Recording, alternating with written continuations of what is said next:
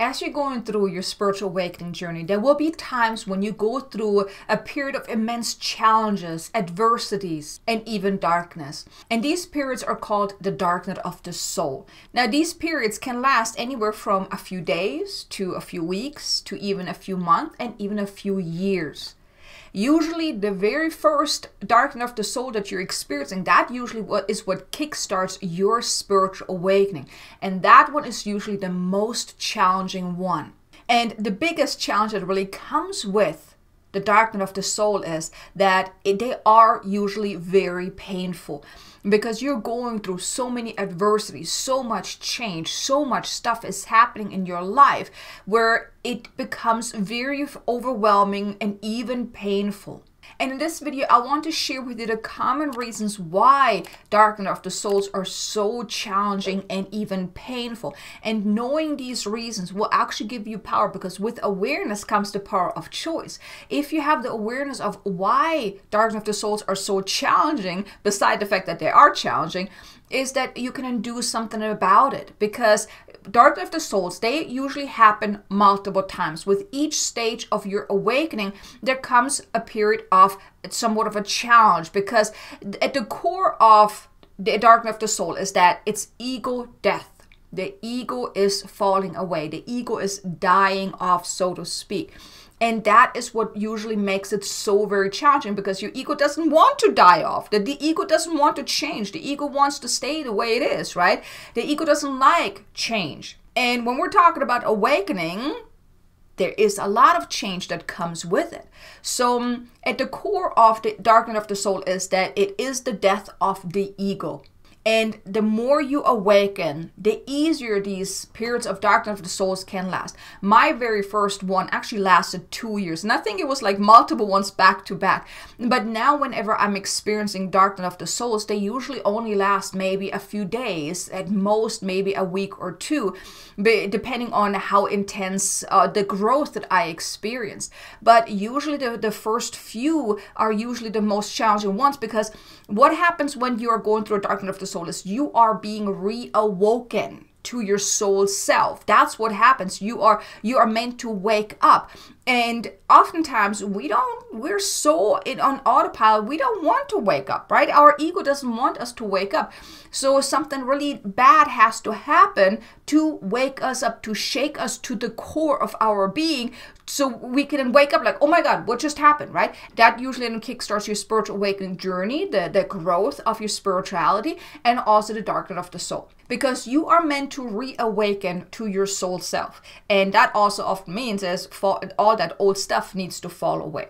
So here I want to invite you to check out a video. If you're not quite sure if what you're experiencing right now is a dark night of the soul, check out a video. It's in the description below with some of the common signs and symptoms of what you're experiencing as you're going through a dark night of the soul. So link is in the description below. But let me share with you the 6 common reasons why dark night of the souls are so challenging. So you have then the awareness to then do something about it. So you have that awareness that if you're experiencing that, you can then do something about it, so it won't be so challenging. The first reason is that there's resistance. Because what happens when you're awakening is that you have to do your inner work. A spiritual awakening journey is a journey of going within, of rediscovering yourself, of healing deeply. And oftentimes doing that inner work is painful, is uncomfortable, because you have to dig up a lot of stuff that you may not want to dig up. You have to do that inner work, and that is very challenging for many, because it's about taking responsibility. It's about uncovering all these things from a non-judgmental point of view, because you didn't know any better. The things that you have experienced, and this could also include past life stuff, ancestral stuff, karmic stuff, those type of things. It's not just the experience that you've had in this lifetime, but it's your soul's life, okay? Your soul has experienced many things, and that can affect you today.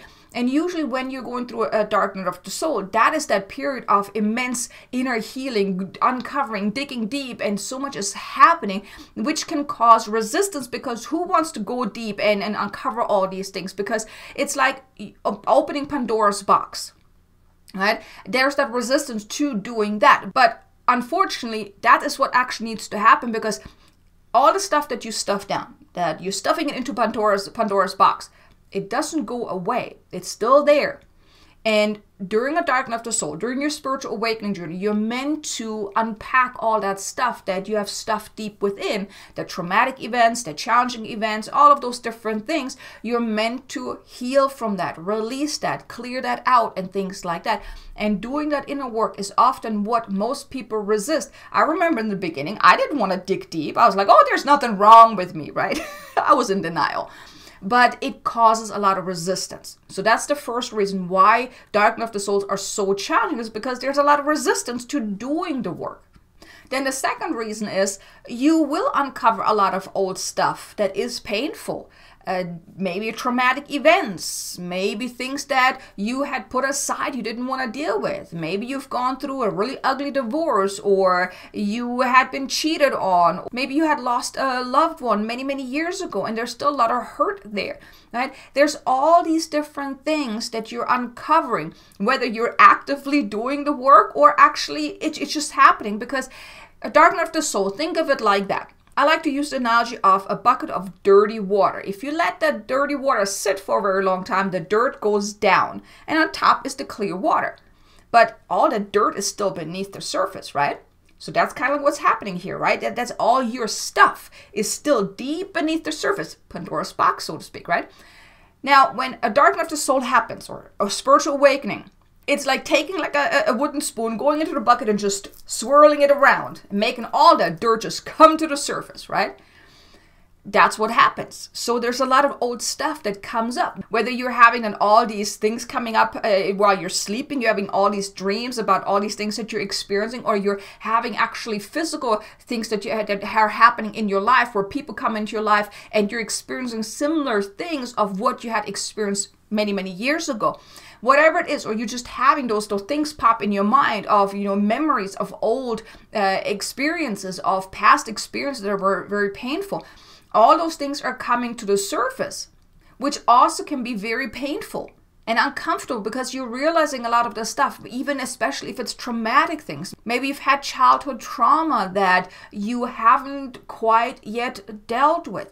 And all that stuff usually comes to the forefront, comes to the surface during the darkening of the soul. So that also is the reason why it is so painful. And here I have a light language activation I want to invite you to tune into. It's to help ease the discomfort of a darkening of the soul. So if you're going through a darkening of the soul right now, and you're having all that stuff come up, and you're feeling very agitated, very tense, very activated because of all the stuff that comes up, definitely tune into that light language. It's in the description below. That will help you just calm down your nervous system, calm down the energy, so you can feel better with what's going on. You can also release a lot of that tenseness that you're experiencing because of what's coming up. Then the third reason is that you may feel very much alone on your journey, because not everyone understands what you're going through. Maybe you don't have people in your life that actually get what you're saying. Maybe they're actually looking at you like you're totally crazy and you're maybe bipolar, or you have lost your mind, or anything like that, which makes you then pull away from everyone and everything. And you isolate yourself because you, for one, don't feel like you fit in anymore. Because you are changing, you are awakening, so you don't feel like you don't fit in anymore. People don't understand you. People may look at you funny, or maybe even make stupid comments that are quite hurtful, because you can't do anything about this. You are going through the spiritual awakening. You're going through a darkening of the soul. You can't help what is coming to the surface. The one thing that you can do is do the work that is necessary. But that too is why spiritual awakening journeys or a darkening of the soul is so painful often, is because you are alone most of the time. You may not have that support system that really, where people understand what you're going through. Maybe you are truly alone, and that can cause immense loneliness and even depression. Then the fourth reason is your life seems like it's falling apart and you can't do anything to stop it. You're just like, it's like you're looking at your life and you're just seeing everything just crumbling away. You're like, I don't know what to do to stop this. There's like, you have no control over it.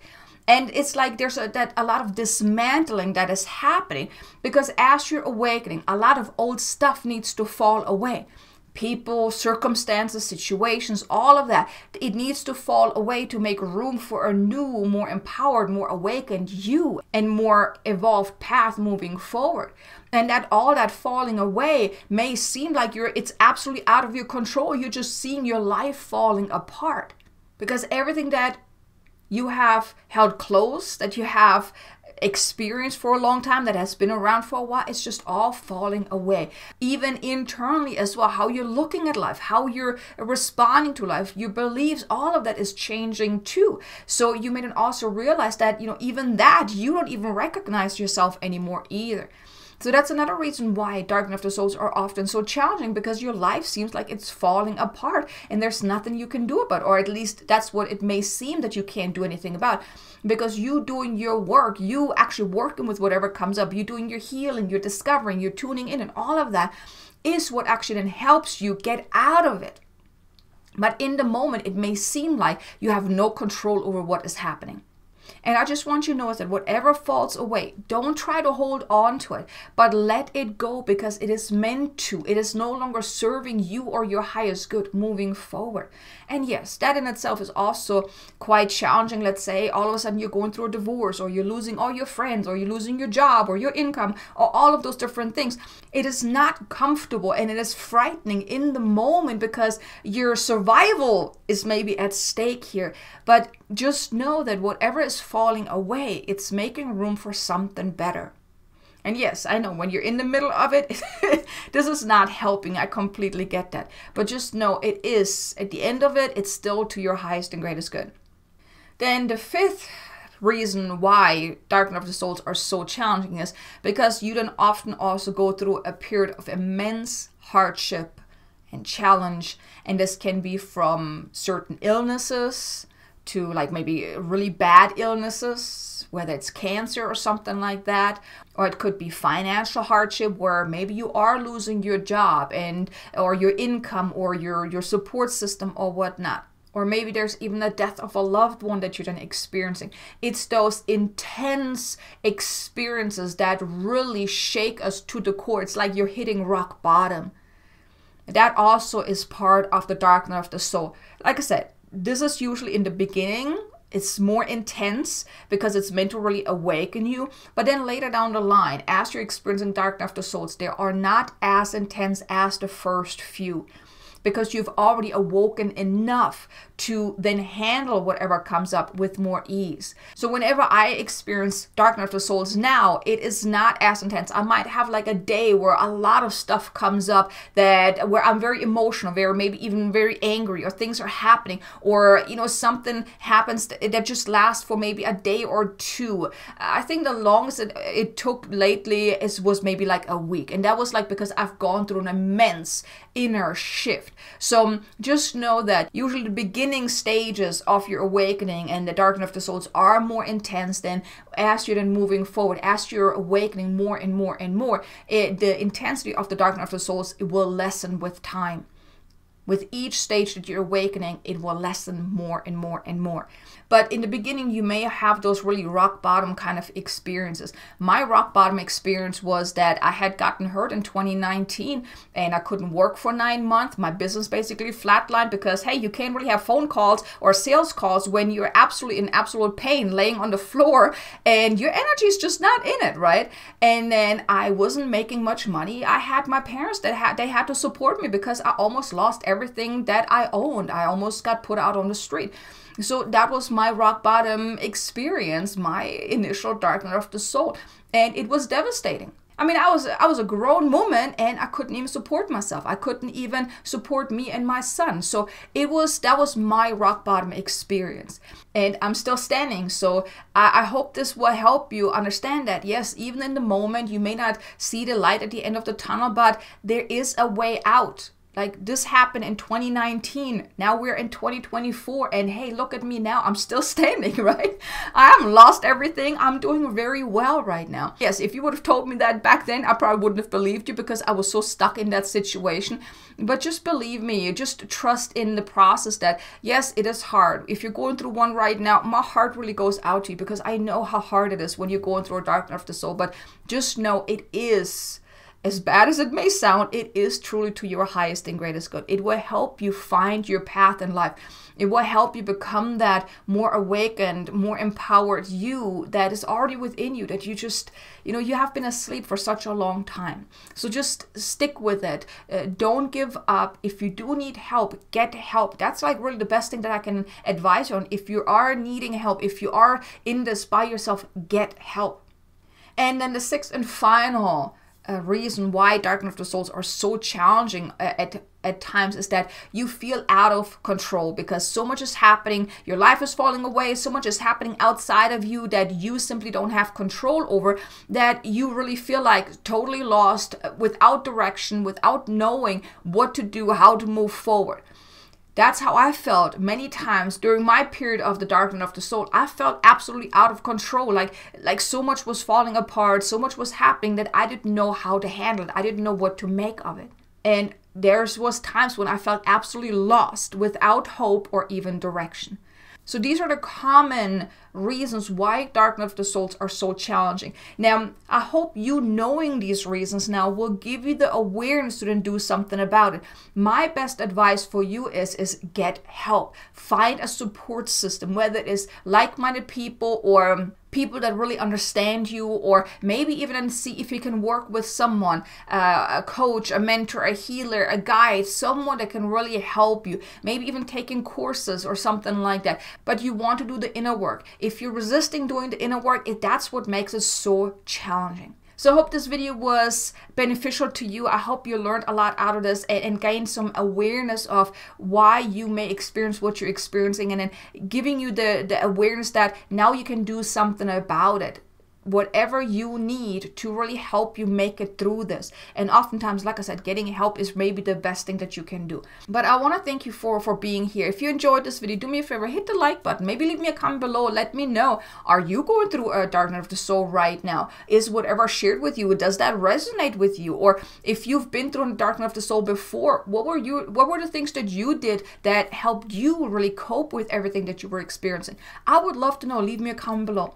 But thank you so much for being here. Now be sure to check out these two videos. It's about the signs and symptoms about dark night of the soul and the light language activation to really help you with the energetics, to really help you go through this with more ease. And I look forward to seeing you again in the next video. Until then, make an amazingly abundant and joyful day. Namaste.